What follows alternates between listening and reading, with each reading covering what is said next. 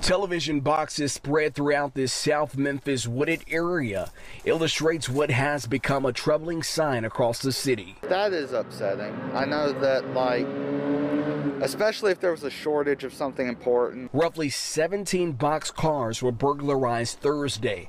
They were filled with valuables headed to Walmart and other companies. CXS Railroad Police witnessed multiple people unload goods and hide them in the woods.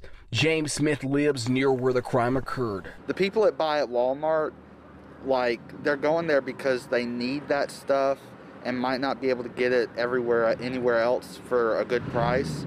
So, yeah, if I hear something like that, I would hope the police would step in. Memphis police assembled a task force to address these type of crimes.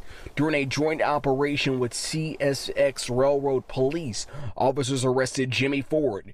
He is believed to have been one of the people stealing items and unloading them in a warehouse near the 800 block of Polk.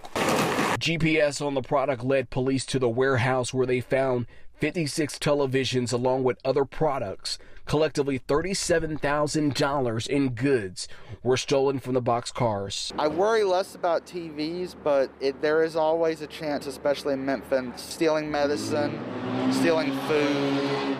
And if that's a thing that's happening, I fully support someone stopping it. Ford is now charged with 17 counts of burglary. Reporting in South Memphis, Jordan James, WREG, News Channel 3.